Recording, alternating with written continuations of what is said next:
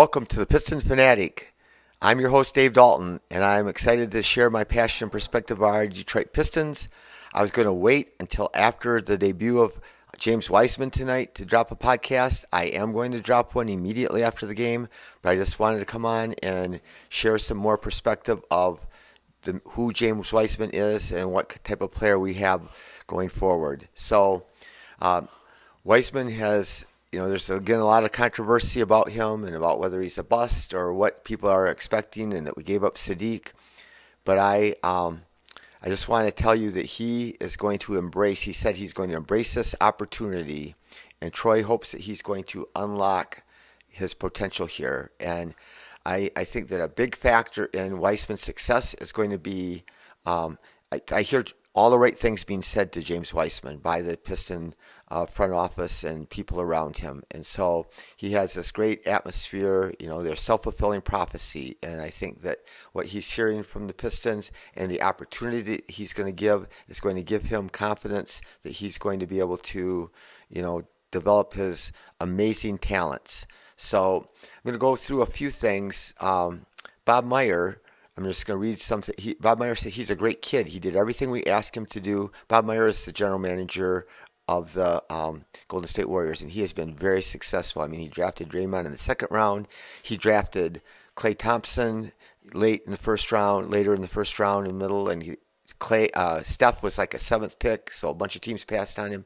So, I mean, he has a great record of drafting, and he's done a great job, putting together the dynasty that is the Golden State Warriors. But he said he's a great kid, did everything we asked him to do.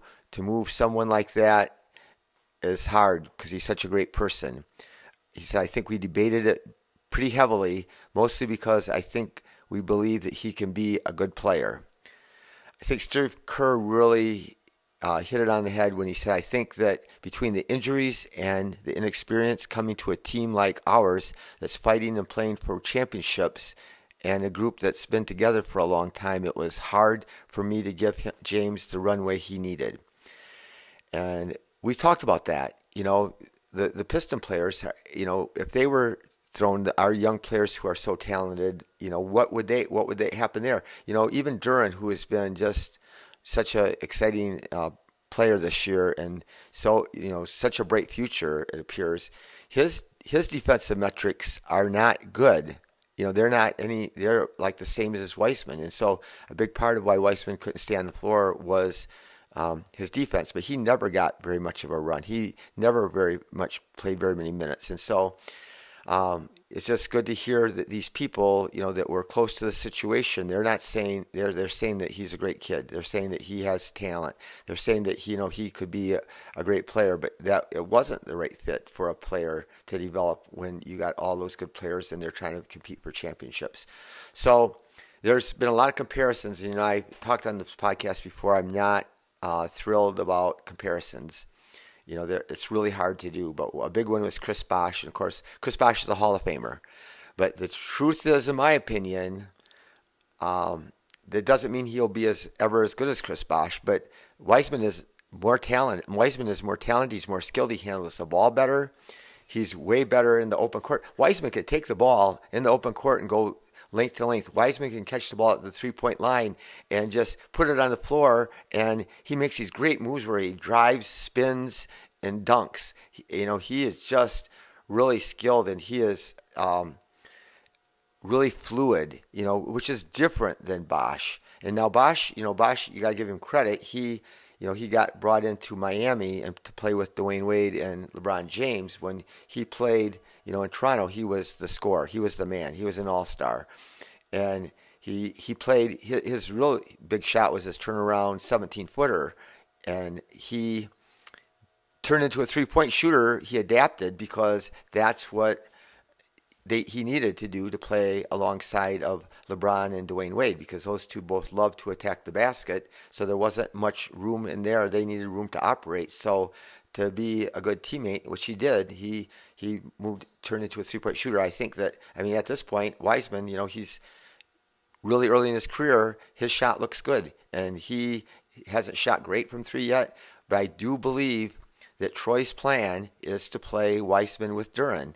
And again, I talked about last that game where against the Spurs where Duran got switched off onto a little point guard, and he got down in a stance and he moved his feet and he just took on the challenge, and he kept him in front of him. So I think that Duran can play people out, but I think also Wiseman can. And it is just, I mean, it would be so terrific to have two 7-footers, or Duran's not quite 7 foot, but two great athletes that can really jump. And again, I believe that he's going to be a better shot blocker that Duran is going to be, but I think that Wiseman can be. But defense takes time, and they're both so young. Duran's 19, Wiseman's only 21, and so I think that the dream is going forward that those two can play together. And Stewart would be a great guy to come off the bench to bring that energy and that tenacity. So we look at people, why didn't he play and what happens? But there are a lot of people who were considered bust. And I mean, I don't know that he was ever called a bust, but Cam Thomas, that plays for the Nets, when they traded away Kyrie and Durant, and then all of a sudden they had no players before they got the players that they received in the trade. He had 3 games in a row. He's his second year. He averaged like 8 last year. He scored over 40 in a row, 3 games in a row. And he just, because he got the opportunity. And Chauncey Billups, I mean, we know Mr. Big Shot. He was drafted number 3 by the Boston Celtics, and he was a bust. They traded him away, and he went on to play in he went to play in Denver, and then he got traded or signed with Minnesota, and then he signed with Detroit, and the rest is history. We got 6 trips to the Eastern Conference Finals, but he was considered a bust. Right now, currently playing Markelle Fultz, that he was drafted number 1, and it was fun. The Celtics traded. The Sixers wanted him so bad, so they traded multiple assets. They got the Sixers number 3 pick, the Celtics did, and the Sixers got the first pick from the Celtics, and they drafted Fultz, who was the consensus number 1 pick. He went on to be complete bust. He couldn't even shoot free throws. He couldn't even play. It was so much in his head and his lack of confidence. Well, he's playing in Miami right now, not Miami, Orlando, and he is really playing terrific basketball. So another person, people talk about, Bosch and Bagley and Wiseman are all left-handed, so they're all both long and pretty lanky, and to compare Wiseman to Bagley, and I'm not, it's very, very unfortunate what's happened to Marvin Bagley, getting hurt before the season starts. So then he has to be integrated partway through the season, and he played really great for times. When we won those 2 games out west, he was like 11 for 13 in the 2 games combined, where he just couldn't miss. And he drives in and spins a lot like Wiseman can, but Wiseman is more fluid, smoother, and more athletic than Bagley is. So I think, therefore, the other comparison besides they're long, tall, left-handed, they both were the number 2 player taken in their draft. So that's easy to compare those two. But I do think that Wiseman has much more upside, and it remains to be seen. And I'm so excited that we get to see it tonight. But I'm going to make this a short one, but I just want to thank so much. Man, I'm blown away by how many of you are watching my podcast. It is humbling.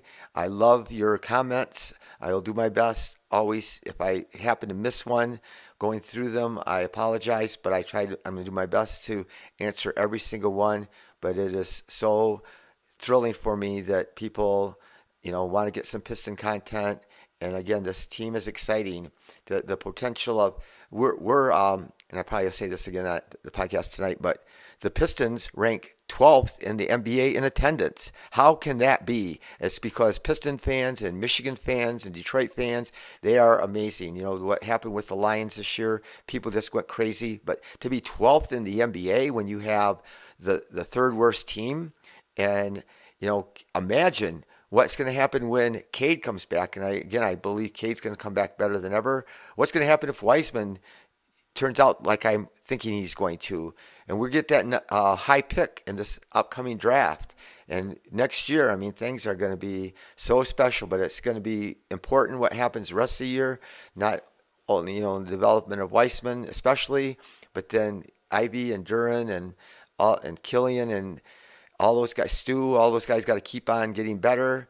Cade's getting better behind the scenes, and I just couldn't be more excited. But yeah, like I said, thank you all for following this podcast. Please keep sharing it if you know of anybody that likes the Pistons like we do. And I hope that you have a great day, and we'll be on later tonight. Thank you again for my wife for all her help and my nephew.